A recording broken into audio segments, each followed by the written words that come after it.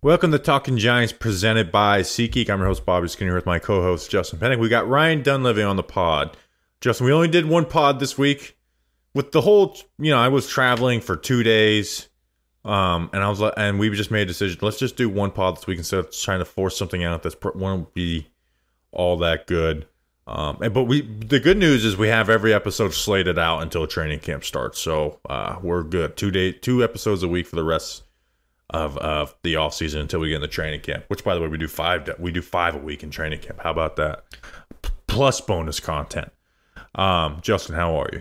Dude, I was even thinking about, we're going to have Hard Knocks stuff that we're going to have to talk about, those live streams. Oh, yeah, we're going to do live streams after that. So the content's kicking up once, July hits. Yeah, and I'm sure those conversations are going to leak onto the podcast at least a little bit. So get ready for that. Usually it's, July is like a really slow month for us. No, July will be a pretty poppin' month for us, and I'm really, really excited for it. Do you still not like my beard?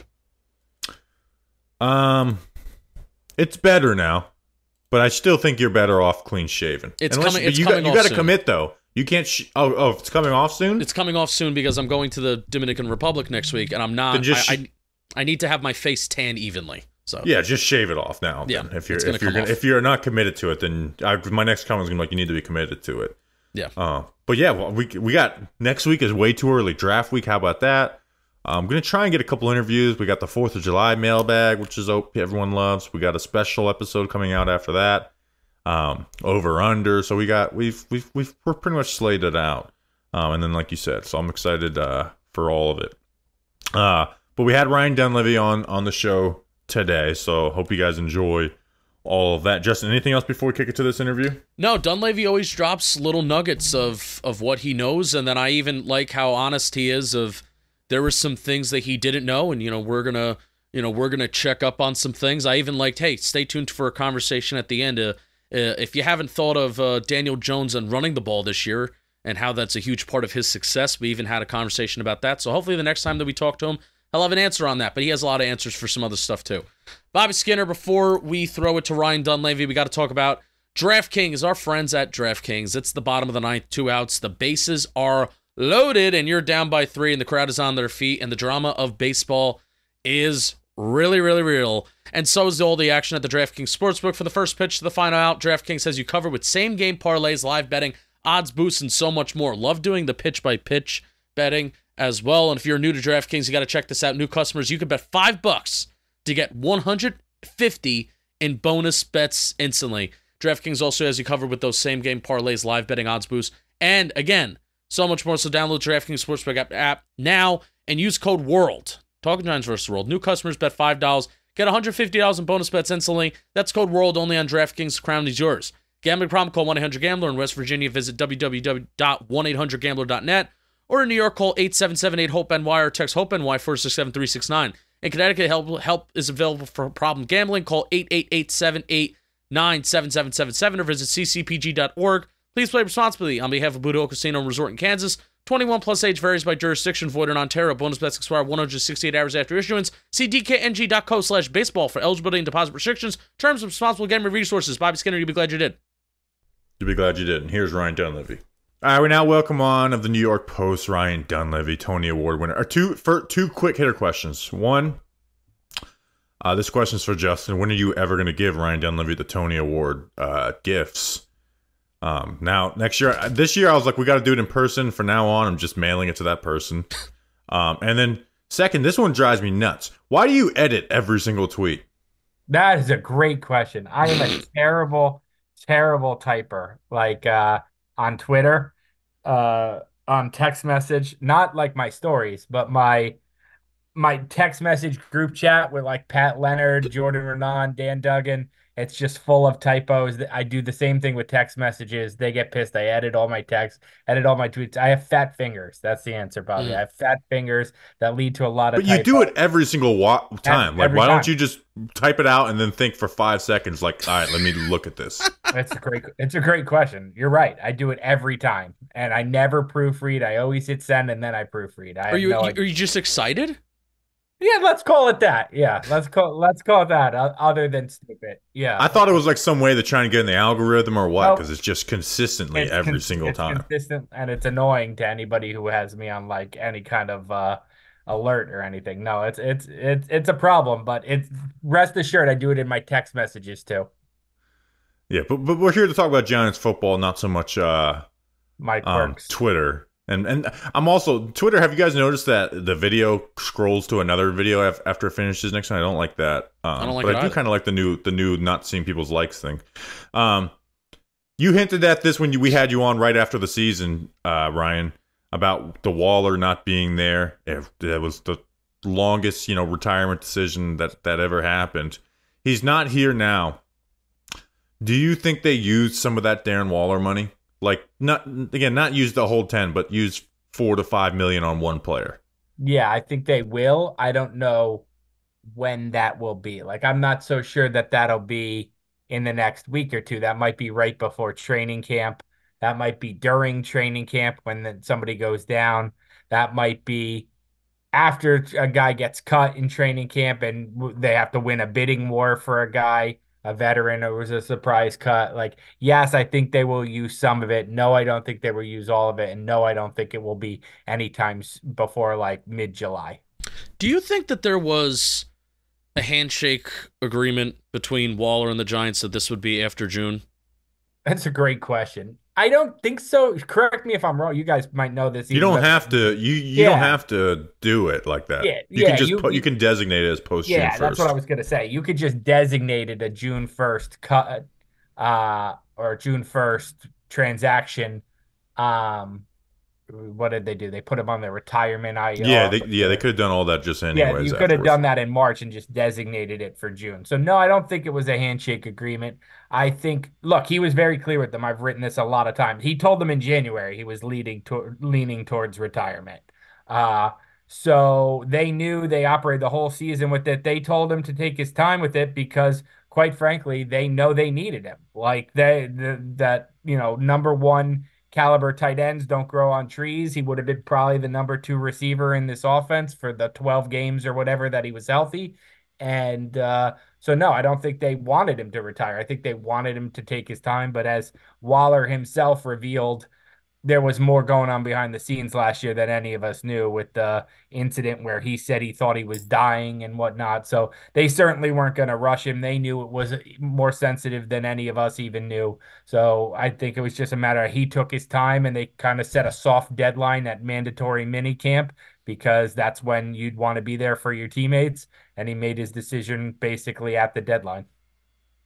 Before we get into like roster stuff, offensive line stuff, you were there for some of the practices. How was Daboll this spring? I saw somebody indicate that maybe he was a little bit more relaxed. Was he? What was his on-field demeanor like compared to past years? So here's what I'd say. He spent a lot of the time we were there, and I was there for, I think, what were we at? 5 practices? I think I was there for 3 of the 5. Or it might have been 4 out of the 6, whatever it was.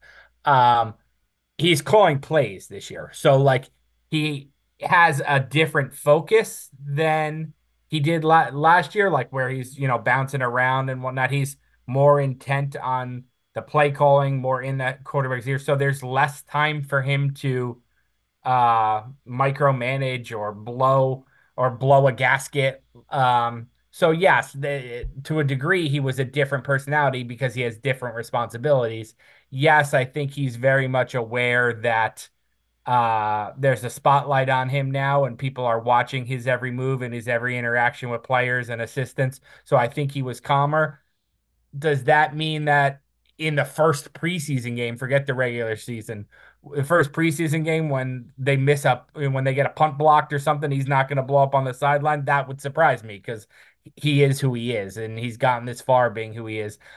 He certainly has it in the back of his head, guys, to tone it down a little, but we all know like what's in the back of your mind in the heat of the moment. You revert to who you are. It kind of seems like it's, I guess part of that, like you said, he'll revert back to who he is, but there's got to, like you said, there's got to be some type of like self-evaluation of how things blew up last year to tone it down a bit. And obviously they did some damage control with Mike Kafka as well. I think there's some, Bobby. I think there's some, but there's also uh there's also a tendency to blame others. Like, okay, yes, I have to tone it down a little, but as long as I'm not working with somebody like Wink, it'll be fine. Like, so whether you believe it was 50-50 or not, I think the Giants are a little too happy to say, oh, it was more like 20% Daboll's fault, 80% the guys who are no longer here. When in reality, it was probably 50-50 or more in favor of Daboll. Well, let's. I mean, there was obviously some bad blood there between him and Kafka. Kafka, obviously not a Wink Martindale type of personality. He's losing the play, losing the play calling. How are what have you heard about like their working relationship since everything since the season ended? I've heard it's fine. Look, Kafka is not the kind of guy, this probably comes across in his press conferences, is probably not, is not, I know is not the kind of guy to ruffle feathers. Did he want to leave? Yeah, he did. He wanted to be a play caller somewhere. It's why after he interviewed with the Seahawks to be their head coach, he let them know he'd be interested in being their offensive coordinator. Didn't happen. The Giants blocked it. He'll be a good soldier, for lack of a better term. Like, he's not a ruffle the feathers kind of guy. He doesn't want it getting around that he was insubordinate. Like, his stock is high. He's only going to take a hit now that he's not the play caller. It's almost like, what hurts Kafka more? If the Giants are good when he's not the play caller, it's like, oh, this guy was the problem. Or if the Giants are terrible again and it's like, oh, well, this guy was the offensive coordinator for a terrible offense, even though he didn't call the plays. Like, he's kind of in a lose-lose situation, so he's going to be the best soldier he can be, I think. We talked about Waller before, and this has been a little bit of smoke. But then Daboll in a press conference said, speaking to Daniel Bellinger, right, and then said, "Oh, he's dealing with something." I mean, that smoke is fake, right? That like Bellinger is not like part of the starting offensive plan there. Oh, I don't see. Those are two different things. Tell us where we're at with Daniel Bellinger, because that's that's a mystery. been like a I'm not random. gonna lie to you guys. I'm you know me, guys. I'm never afraid to admit what I don't know, and there is a mystery around Daniel Bellinger. Like, he says he wasn't hurt. Daboll says he was hurt, so they're clearly not on the same page with that. Is that just Bellinger being afraid of the New England Patriots way of like, oh, you never reveal an injury, so I'm not going to say I was hurt? And then Daboll says, well, no, he really was hurt. And it's like, oh, now I can admit injuries, coach? Like, I don't know if there's something to that.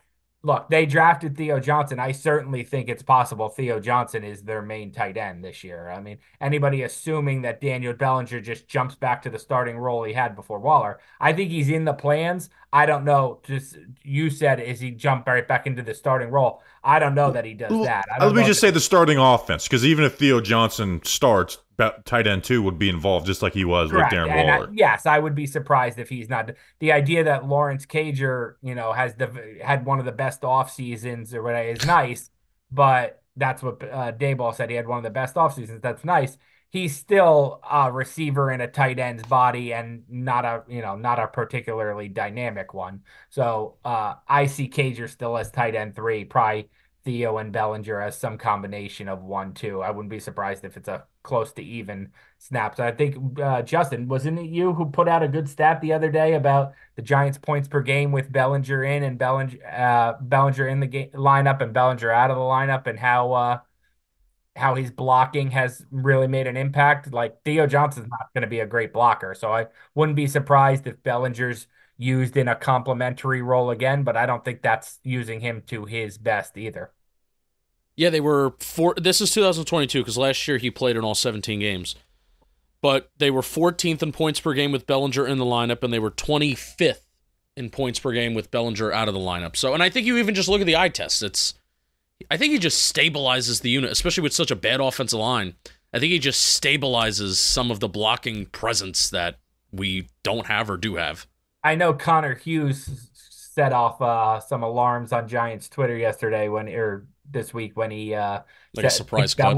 Yeah, is that based simply just off of the OTA lineup? I don't know what he based off it. My intel asking around last week about Bellinger was not that he's in any kind of roster jeopardy or whatnot, but that, yeah, I mean, he could have a reduced role. That's why Theo Johnson is here. They think he's a more dynamic player.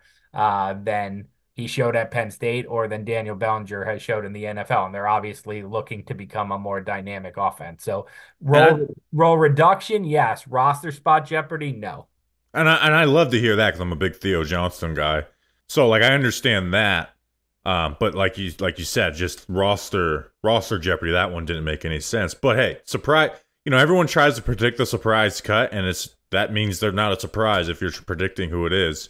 But usually you see those with like coaching changes, and there's been no coaching changes on the offense. So then I tried to figure out who I would pick as the surprise cut. And I don't know if these guys count as a surprise, but I was thinking like Darnay Holmes because he's been here for however many years.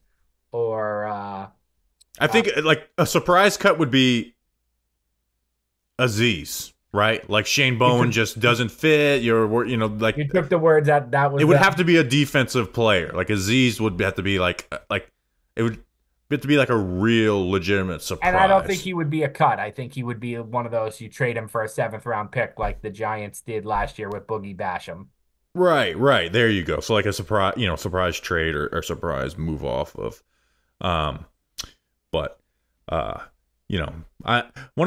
hate to do this, but one of my favorite things about surprise cuts is that if you mention it in June, you're the dumbest person in the world. But then if you're like, hey, I don't agree with this decision when it does happen, it's, you think this guy's the next, Lawrence Taylor or Mark Bavaro. The thing with Bellinger is he's their guy, which matters, right? He's their draft pick. Aziz Ojulari is not their draft pick. He's their draft pick. So like if you're moving off Bellinger, you're 1, making the team less talented, and 2, making yourself look like you wasted a 4th round draft pick. Those 2 things are not 2 things Joe Schoen wants to do right now. We just quickly mentioned the defense, and we had Duggan on our last episode, and we didn't even talk about the defense at all, which is all offense. So really, after hearing what Shane Bowen, his players, and even some of the positional coaches talk this spring, kind of like the compilation of it all, what are maybe some things that stick out to you about what they've said about Bowen's defense, and then also, that includes Bowen himself, some things that he said that maybe that stuck out in your expectations? I think he kind of revolted at the idea that they're going to be less aggressive, right? I mean, that is naturally you're like, oh, well, you're going to be less aggressive than the guy who blitzes the most in the NFL. Well, like, yeah, obviously anybody's going to be less aggressive than that, but I don't think they're going to be less aggressive in terms of like going for the ball or trying to make play. They're going to blitz less. Is that less aggressive? Yeah, but there's other ways to be aggressive, right? You don't have to. Aggressive and blitz kind of get used as synonyms. Stunts are extremely aggressive. That's a part of it, right? Like stunting can be. Sometimes blitzing is not. I hate to do. Just like a football, like blitzing can be in a sense a little less aggressive because everyone's going and playing in one gap. When you're stunting or letting pass rushers lose their, contain, then you're getting aggressive because you're like, hey, we're leaving this open. Anyways, yeah, I get what you're saying. But also coaches just don't want to say, no, I'm not aggressive. I'm a passive defensive play caller. Double teaming a receiver can be aggressive because you're taking that guy away instead of leaving him on an island in one-on-one coverage. So, yes, I think that they will still have an aggressive mindset. I think they'll blitz less. I think it's much more. I think it's kind of defense where they're going to be allowed to react rather than maybe have so many different rules. So I think that's something the players are going to like. And I think it's a defense where everybody puts so much on the defensive line. I think it's a defense where he's going to ask a lot of his DBs, and that's interesting because the Giants' strength is the front and not the DBs. It's almost like the personnel and what Shane Bowen wants to do are kind of backwards. So it'll be very interesting to see what gives. Do the players get better because of what he's asking them to do, or does he have to change a little what he did in Tennessee to fit what the Giants have? Yeah, it'll be interesting because there is big, some solid differences in the personnel he had with Tennessee, and to some good, some negative. We've talked about the offensive line ad nauseum. I don't want to repeat the same things we've been talking about, but there's 2 things. One, John Michael Schmitz, which we actually haven't talked about him at all this offseason. No, we really haven't. But this I want to talk with you specifically because you kind of have been pushing that they really view this guy as an offensive tackle and Josh Ezeudu, I will frame it as this and go from there. If Evan Neal were to get injured week 2, who goes? Let's say Evan Neal has a solid game week 1, week 2, and he gets injured in practice or whatever. Week 2, who goes in at tackle? Josh Ezeudu or Jermaine Elaminour? Well, let me ask you a question. What kind of injury is it? Like, is it like a week to week? It's a 3-week injury. Sprained ankle again. But this time actually a sprained ankle. This time actually sprained, and he's not missing the 10 games. It's like you guys are there because we had this debate. Like all the reporters had this debate during a practice, like who would go in.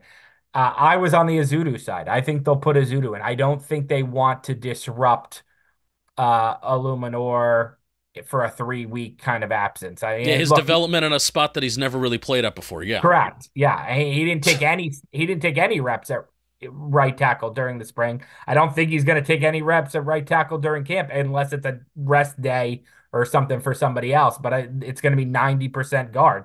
So I don't think you can do that. We saw. Yes, he has got tackle in his background, so it won't be completely unfamiliar with him. But we saw with Ezeudu how you could practice somebody all spring and summer at a position and then throw him in at tackle on 2 weeks' notice, and it's a disaster. So, like, no, I would think if it's a 3-week thing, then you would see Ezeudu at right tackle. Now, what would happen at left tackle if that was Andrew Thomas? I'm not quite sure, because we know Ezeudu's a disaster at left tackle.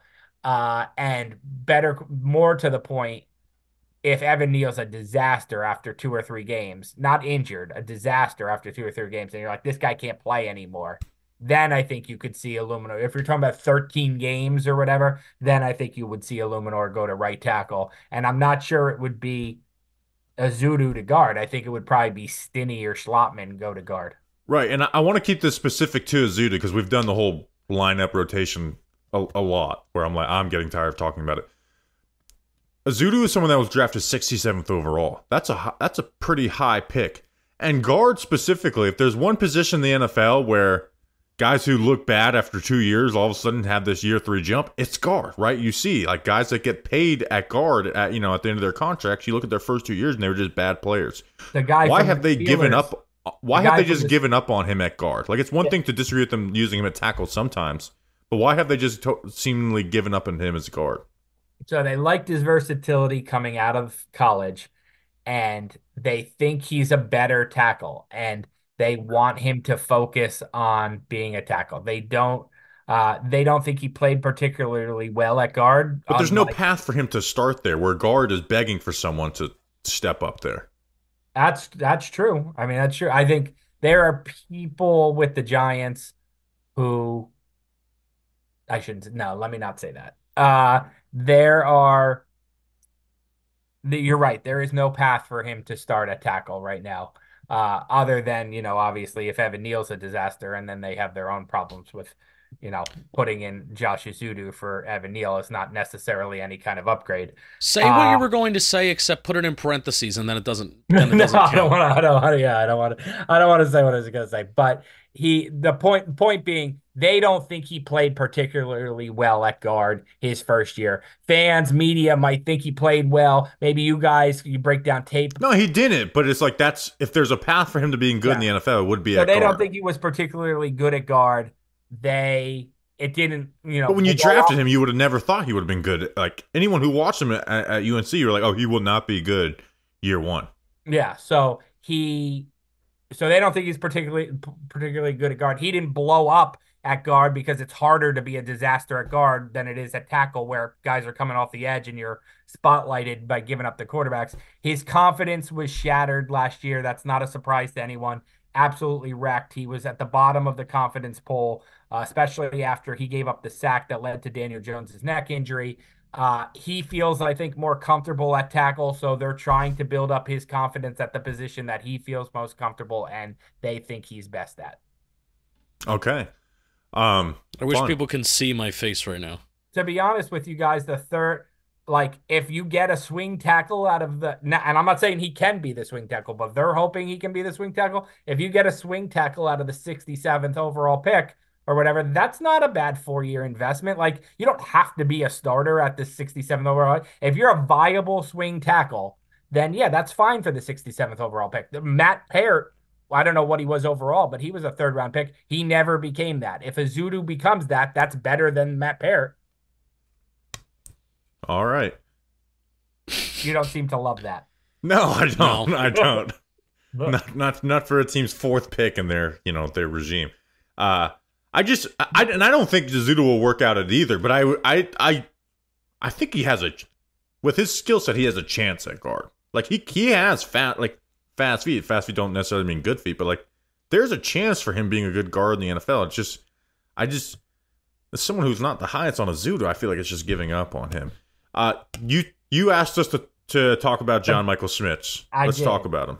I did. Let's do that. But don't forget the other 3rd-round pick in that draft we could go back to too is Cordell Flott, and they have more riding on Cordell Flott than they do on Josh Ezeudu. Like that, okay, with Flott, like, okay, we draft him to be a nickel, move him out. Okay, that's like understandable. It's a very similar thing, right? No, because they're like putting him into another, like, hey, here's where you play. With Ezeudu, it feels like a give up on you. Like, you're nothing, but we'll just try you at this new position. I don't know if I agree with that, Bobby. Like, respectfully, I think it's very similar to Flott. Like, we drafted you, we started you at guard. Turns out we think after seeing you with our own eyes, you're better at tackle. Flott, like, we drafted you, we started you at slot. Turns out it moves too fast for you in the slot. I think I said that on this podcast this time last year. That was their evaluation of slot. Like, it moved too fast for you. They tried it, didn't work. They had to do the whole Adoree Trey Hawkins thing, and now they think he's better off on the outside. So, like, on one hand, it's like, well, what's wrong with your draft evaluations? And on the other hand, like, good for you because you're at least willing to make adjustments and not force a square peg into a round hole like the Giants have for too long. I don't want to talk about Ezeudu anymore. You wanted to talk about John Michael Schmitz. What are your thoughts on him? Because he's been like he didn't have a. I'm so tired of like rookies. Like I thought his season actually got worse as it went along. Like he started like his bad games were towards the end of the season. Where in the beginning, even there'd be some bad couple reps a game, there was some good consistent flashes. Or not flashes, like some solid, consistent play with just like the bad couple reps per game. What did you want to talk about with him? My point was just this, and I made it on Twitter, and Giants fans didn't necessarily agree. It was like everything was focused on like how bad Evan Neal was, or how bad Ezeudu was, or how many different guards they played, Andrew Thomas's injury, and Schmitz just kind of flew under the radar. But he was one of the worst centers in the league by Pro Football Focus or most metric grades. He was one of the worst centers in the league. And fine, he's a rookie. The problem is the reason you drafted John Michael Schmitz, much like the reason you drafted his college teammate Tyler Nubin, is the wealth of experience that they brought to the like those are not developmental picks like Cordell Flott or somebody where you're like, oh, he's going to grow into it with time. Like you drafted John Michael Schmitz because he had 55 games of college experience, and he was supposed to be a plug and play guy who was close to his ceiling, basically. It was going to be effective right away and wasn't going to like be somebody who you needed time to get. So if that's what he was, and that's how he played as after 6 years of college, I know that's an underrated concern in the Giants building is like, is this guy what we thought he was? Like, can we count on him to stabilize center, or in addition to right tackle and one of the guard spots, do we also have to worry about center? So that's a worry within the building? That's a worry for some people in the building, is that John Michael Schmitz did not play at the level they expected him to play as essentially a 6-year college player. He is, like, everyone wants to give the reason he was their number one center was because he was a plug and play guy. Like, he was not a developmental guy. He was a plug and play guy. Everyone likes to give every single offensive line. Yeah. Everyone gives, the Bobby Johnson pass for every offensive lineman. I actually am. He's the one I'm most interested to see with Carn Brasillo, because beginning of the season, you saw some really good technique stuff that he flashed at Minnesota. And again, I think especially with the hand usage stuff, I think teams started to catch on to the tricks in his bag, and there was no adjustments to it. So that's where he's the one player who everyone wants to give the Karn, with Evan Neal. It's like Karn Brasil, I'm actually excited to see him work with John Michael Schmitz more than I am excited to see Evan Neal year 3 is the work with JMS. I've probably said this on this podcast before. I say it all the time. Bobby Johnson didn't do a good job, but I'm not just ready to wave the magic wand and say Brasillo's going to fix everything and Bobby Johnson was a disaster. Giants have had 7 offensive line coaches in 9 years. They're not all disasters, okay? The offensive line has been a disaster for 10 years. It can't be the coach's fault every single time. It just can't be. Correct. But JMS is the one guy that it's who could Brasillo have the biggest impact on? I would predict it to be JMS. And Brasillo's the only reason I have any confidence that Illuminor can play left guard, because he had him in New England, he had him with the Raiders. So if he thinks he could do it, then I'm like, okay, he knows him better than anybody. He can do it. Otherwise, I'd be terrified of that too, because you're creating by sticking with Evan Neal and doing what every regime does of just basically ignoring all evidence and giving your first-round draft pick bust every opportunity, you're not only taking a huge chance at right guard, you're also right tackle, you're also taking a huge chance at left guard. And you're playing Runyon out of his specified position, his preferential position, because you want him there to help Evan Neal in terms of, let's call it football IQ. I hope it works itself out.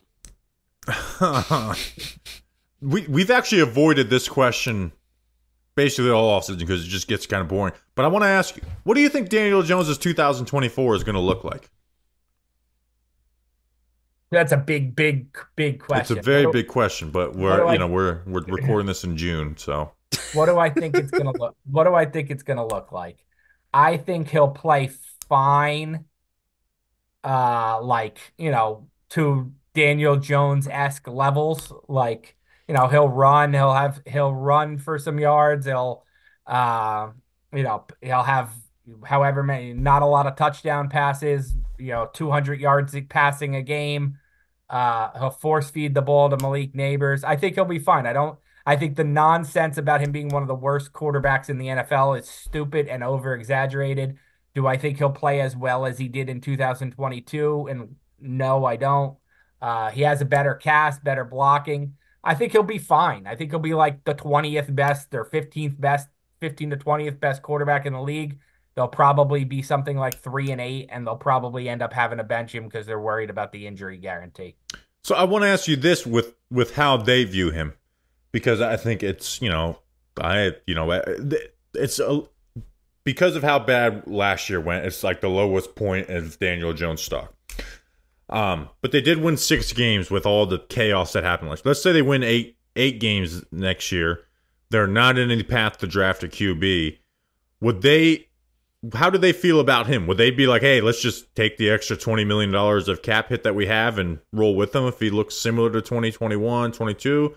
Or would they be like, no, we're cutting this and starting fresh? Are they totally done with him, or can they be bought back in on a 1-year basis without great quarterback play? Yeah, I mean, that's kind of what they did this year? They're bought back in on a 1-year basis because they had no other option. And if you're telling me they win 8 games, but they wouldn't save cap room if they cut him this year. Next year they would. Correct. Yeah, but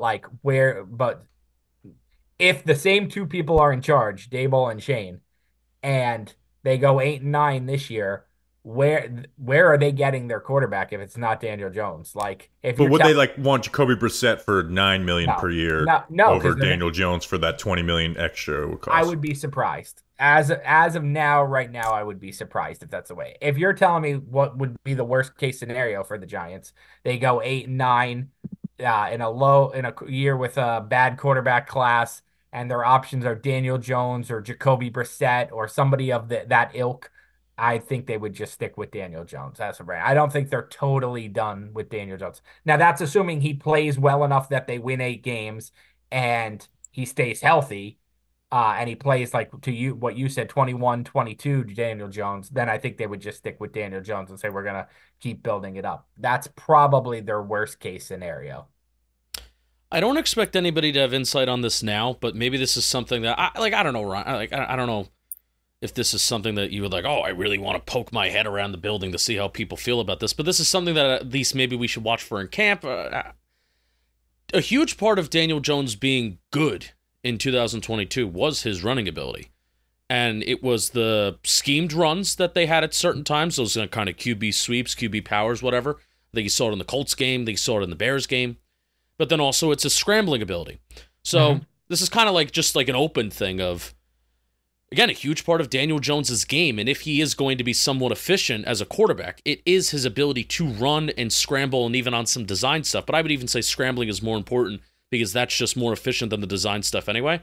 I'm wondering between the neck injury and between the ACL, if there is any kind of message to him, or what is the message to him in terms of running? Is it taking it back, taking it a step back, or is it, hey man, we need good quarterback play, we need good offense, just let it roll? That's what I'm wondering. I haven't asked that question. It's a very viable question. It's probably something I should be asking that I haven't asked. My particular opinion of, whatever, knowing them, knowing the pressures around them, knowing what they think of Jones, without knowing a specific answer to that question, my guess, Ryan Dunleavy's guess, would be that they don't want to take that away from him, that's how they see him as a viable quarterback. They're not going to tell him to, cut that out or protect himself more, or they're not going to take that away from him because that's how they see him as a viable, that's what makes him viable to them. So I don't think they're going to tell him to take. Now, look, they're not going to tell him risk your health, but they're not going to want him to play any different than he ever has when he is healthy. Yeah.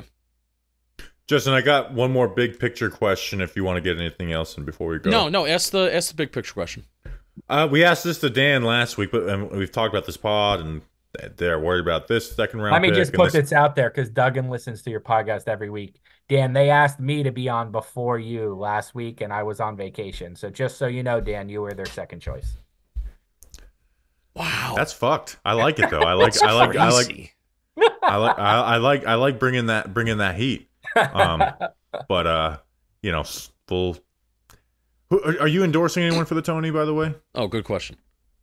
It's too early. We try to not talk about it anymore because it's but honestly, Justin, you say it's too early. This is when the momentum gets rolling for the elections. No, it's not too early. This is where it got rolling for Ryan Dunleavy. This is true. Yeah. The off-season matters. Look, I always have to start with in-house with my own publication. Obviously Paul Schwartz does a good job here. He's had some intel on the Wink Martindale situation going back to the start of the offseason that was different than everybody else's. And obviously I'm busting Duggan's chops here, but him and I are very close. And I think he's had some good insights so far on practice. His practice reports are always incredibly detailed. Probably the first non-New York Post thing I read every week. So those two guys obviously are off to a good start. But the question being, I honestly don't want to vote for anyone. I'm kind of tired of the Jordan's overdue. Jordan does a great job, and he's never won it. So I kind of like him finishing a second place every year, or third place, or whatever. Yeah. You mentioned we talked about this. They're worried about this second round pick. This third round pick is not playing his position, and this guy switching. New defensive court. How does ownership feel like confidence wise in the Schoen and Daboll regime? I think most of us believe they will get 4 years unless it really burns down, and I think rightfully, I think you should give a regime 4 years unless it's just like you just think they just don't know how to handle a team. How do they feel confidence-wise in Schoen and Daboll? Yeah, I think there's still a very high level of confidence in them. The most interesting thing, honestly, that anybody has said all offseason around the Giants was John Mara saying he doesn't see them as a package deal. That, I thought, was the most telling all season. Because then you could say, oh, well, they're going to, if they move off Daboll, they could still keep Schoen. Which would be crazy. It would be, but especially considering you see how bad arranged marriages worked out with like Gettleman and Joe Judge. But John Mara will certainly will be more hesitant to move off a total front office restructure than another head coach. So I don't think they're tied at the hip, but no, they're still look, the Giants won the playoffs 2 years ago. Last year was an everything went wrong disaster. So no, they're still a high level of confidence. But if all the same problems reappear, the offensive line is a disaster. PFF has them 32nd in the league going into the year. Daniel Jones is a disaster. Like if all the same problems reoccur, well, then the confidence is going to wane very, very fast. Like we always say, like, how many games do the Giants have to win for these guys to avoid? And you say, oh, if they win 6, but if they win 7. But what we forget, and I know this, like the tense buildup every week of John Mara and other leaders in the organization turning on ESPN, and Ryan Clark and Dan Orlovsky are making them a punchline on, whatever morning show. And the back page of the Post and the Daily News and Newsday, it has some snarky comment, and the Giant and the stadium is half filled or filled with visitor fans. All that stuff that you're not thinking about, that's how you get to 6-11. That's how John Mara kicks a trash can or throws a chair and ends up making a decision. Like you're forgetting how you get to 6-11, not just 6-11. All the build up that could wane away. But right now they're still confident they have the right people, and I don't think a normal 7-10 season or whatever would change that. But a disastrous 7-10 season or a disastrous 5-12 season could change that. How do you feel about the Giants running back room? What did Jordan say? It's the worst in the league. I think it's very, very. I mean, look, you guys know I was the biggest proponent there was of bringing back Saquon Barkley. Not only did they not bring back Saquon Barkley, they went in the total opposite direction, where they have Devin Singletary, who's never really been a workhorse, leading a room where the backups have 5 combined backups have 18 career NFL carries, 17 of which belong to Eric Gray, who they didn't even trust at the end of last season to take over for Saquon Barkley or take some of Saquon Barkley's workload, and to help Eric Gray develop. They didn't even trust him at the end of last year to carry the ball. They were worried about fumbles, and he has 17 carries, and the other 4 guys have 1.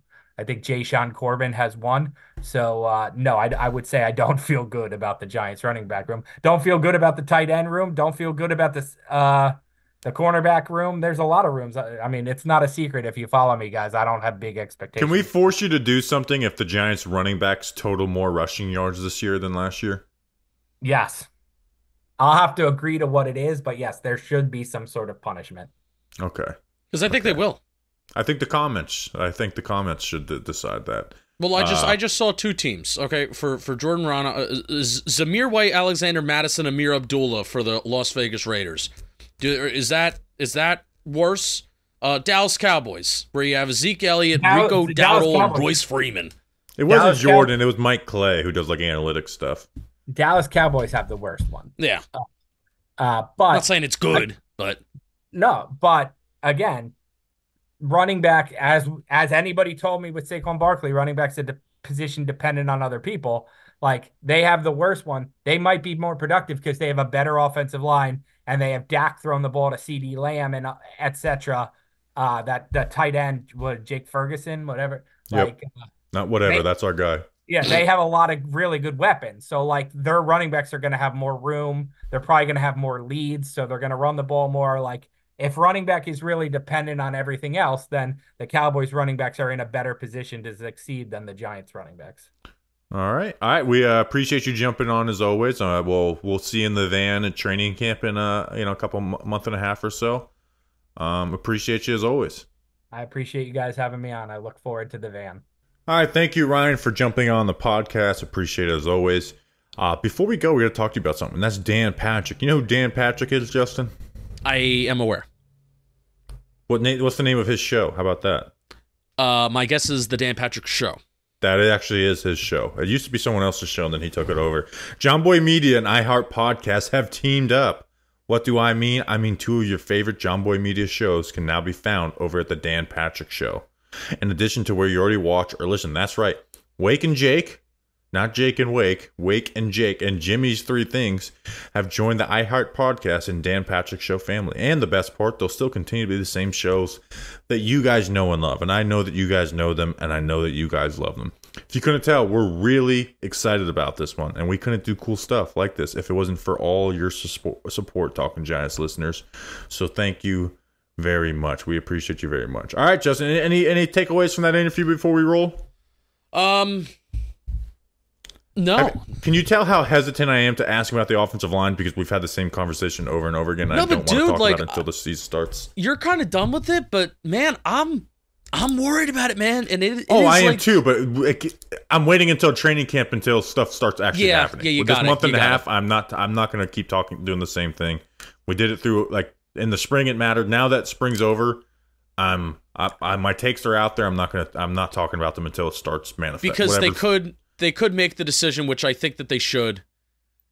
I mean, I'm also rooting for Evan Neal, right? I'm rooting for Evan Neal to be good. This isn't me not rooting for Evan Neal, but I just don't think he is going to be good. They could make the right decision very early on in camp to just pull the plug on Evan Neal, put Jermaine Eligibility at right tackle, and then have the open competition at guard. That is what I'm hoping happens, and I think that's the best version of the Giants' offensive line. But if they don't do that, then it will be a everlong conversation of what is the best version of it. Yep.